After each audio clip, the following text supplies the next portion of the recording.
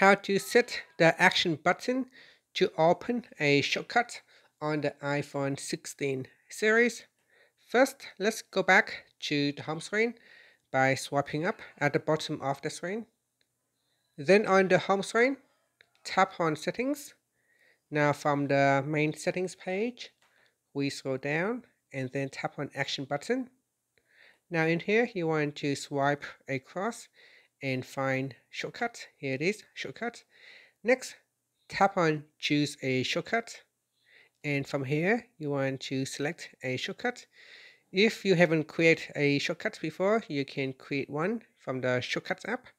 So once you have a shortcut, you can tap on it. So here I will select a timer, and after you can swipe up.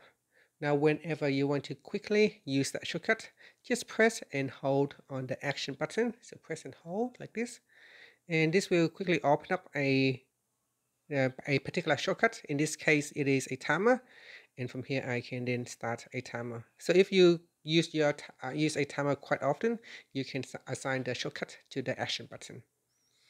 And that's it. Now I will simply just stop the timer, and that's it.